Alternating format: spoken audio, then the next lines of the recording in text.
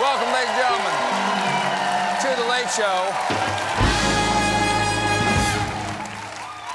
Welcome to The Late Show, everybody. I'm your host, Stephen Colbert. The holiday season is in full swing already here in New York. The Christmas lights are burning bright, especially over at Fox News headquarters,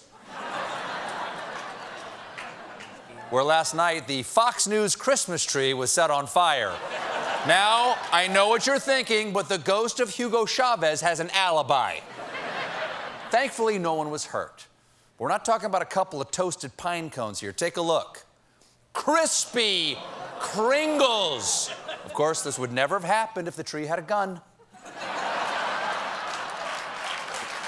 Come on. You gotta... Give a squirrel a gun or something like that. Fox News tried to warn us this was coming. Every time a store clerk says Happy Holidays, a Christmas tree bursts into flames. Authorities arrested a suspect last night. Police say they believe he is homeless and mental illness may have played a factor. Homeless and mentally ill? Oh my God! The fire was set by Bill O'Reilly. So, no picture available. So it doesn't look like this holly jolly arsonist was politically motivated, but Fox News is still going to 8 maids a milk it. Here's the stocking stuff with their coverage from this morning. Just when you thought it couldn't get any worse, somebody burns down a Christmas tree. This is personal to you two at home now. The Fox Christmas tree vandalized. Arson. I know some people would like to simplify this to just a Christmas tree. Who sets a Christmas tree on fire? The Christmas tree, the holiday tree here in the square. I'm sorry. Did a Fox anchor just say holiday tree? What the... Keep it up, Deucey, and Ainsley's gonna set you on fire. Now, Fox clearly wanted to drive home the point that this fire was set intentionally, as Steve Doocy said. Apparently, the guy is still being interviewed by the arson squad. It's beginning to look a lot like arson. It's beginning to look a lot like arson. Everywhere you go, take a look at the tree, and then the flames are roaring once again. Deucey, stop, drop, roll. Thank you. A little Bing. You got a nice tone. Touch of Bing, baby. Bing Crosby. The fire was particularly upsetting for the friends at Fox because the evergreen tree is, of course, a symbol of the eternal life given by Christ. Or as Ainsley put it, It's a tree that unites us, that brings us together. It's about the Christmas spirit. It is about the holiday season. It's about Jesus. It's about Hanukkah.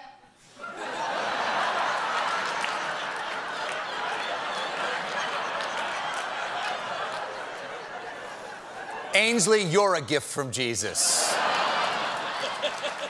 But I'm gonna, bless your heart, Ainsley, I'm gonna go out on a burning limb and say this is not about Hanukkah.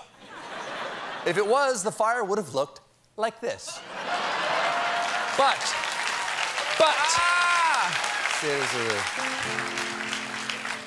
but on the other hand, maybe it is about Hanukkah, because I have a feeling that Fox will miraculously make this story last for 8 days. It's also time for Congress's favorite holiday tradition, nearly destroying the economy for no damn reason. That's right, it's almost debt ceiling-mas when both houses of Congress have to raise the official borrowing limit or the U.S. defaults on its debt, currency becomes worthless. We're all left in the afterscape trading sheep, potable water, and children for Dogecoin. But never fear, ladies and gentlemen, the situation is in the capable talons of Senate Minority Leader and toddler filling his diaper on Santa's lap, Mitch McConnell.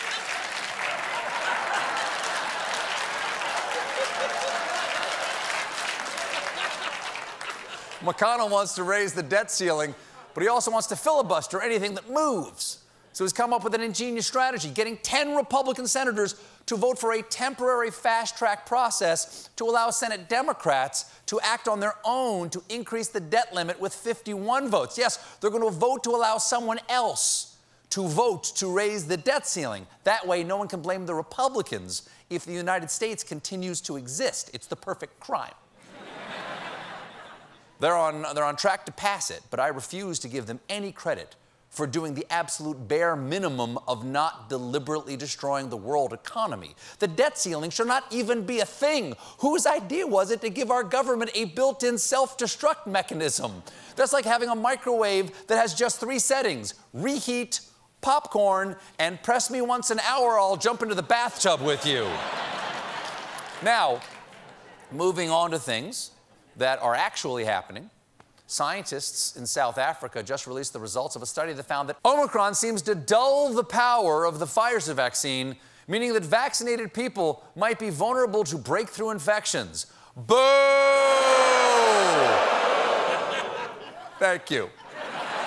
And I'm being told we actually have footage of a virus breakthrough. Oh, Macron! Scientists, big fans. See, big fans. Oh yeah. Scientists were quick to clarify that while the results were somewhat worrisome, there's no cause for panic. Good, because I wasn't panicking anyway.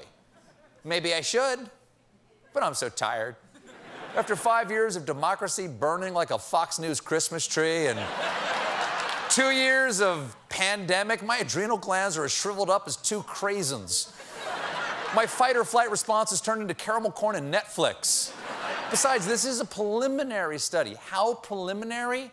They released the results in the highly respected medical journal, Twitter.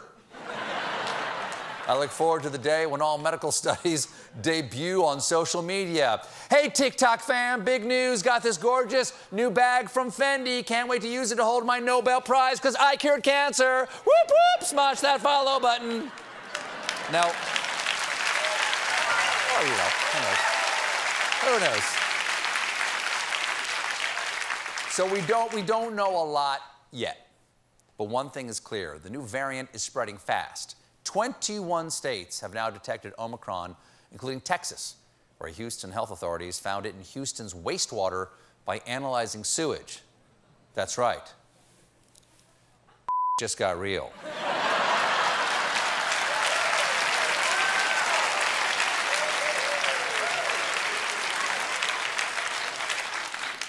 And that's just the Omicron officials are able to detect. Reportedly, scientists have just found a stealth version of Omicron that may be harder for PCR tests to track. And I'm being told we have an enlarged image of the stealth variant. We're also learning more about how the virus is transmitted. The new study found that when exhaling, males produced 34% more aerosol than females. Classic man spread. The virus will spread anything. The virus is also more likely to be transmitted by loud talkers, but that singing is worse than talking. Finally, scientific proof that office karaoke night is killing you. Speaking of science, more science. Researchers in Hong Kong have developed the first ever COVID-killing steel that can inactivate 99.99% of the virus within 6 hours. That is fantastic.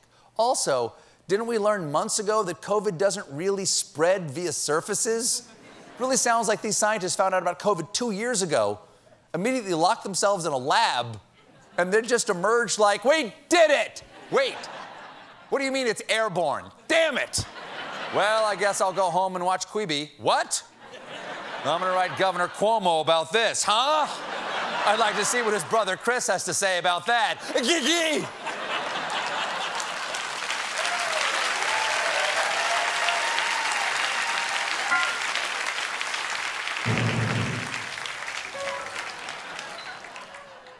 There's big news in Germany, the world's #1 exporter of consonants.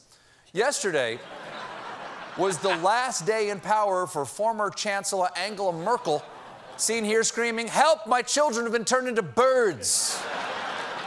Merkel has now officially stepped down after 16 years. That's a really long run. I know that personally, because her first year in office was the first year of my old show, which begs the question, who aged it better? Oh my God.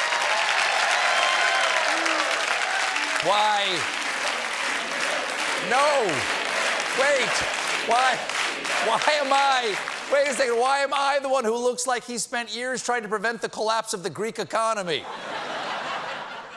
The Germans held an Auf Wiedersehen ceremony for Merkel, and one of the songs that she requested a marching band play was Du hast den Farbfilm vergessen, or You Forgot the Color Film, a 1974 punk rock anthem by the East German artist Nina Hagen. Woo! Of course! Of course Merkel has always been a little punk rock. Who can forget when she crowd surfed at the UN General Assembly? So, who's stepping into Merkel's lederhosen? Why, it's none other than former German vice chancellor and guy saying who has two thumbs and also looks like a thumb, Olaf Scholz. Woo! Olaf, baby! Woo! #1 Olaf fan. When I say Olaf, you say Bundeskanzler. Olaf! Bundeskanzler! Olaf! Bundeskanzler!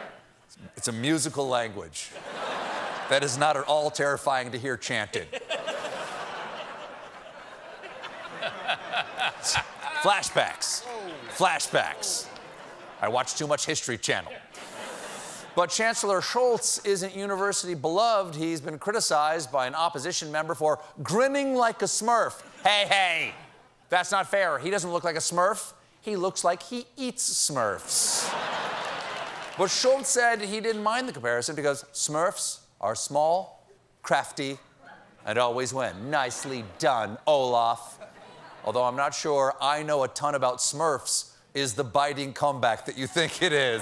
Oh, you think you won, but the joke's on you. I watch exclusively the kinder cartoons from the 1980s. Ah, victory. It's as sweet as strawberry shortcakes. By the power of Grayskull, I am the Chancellor.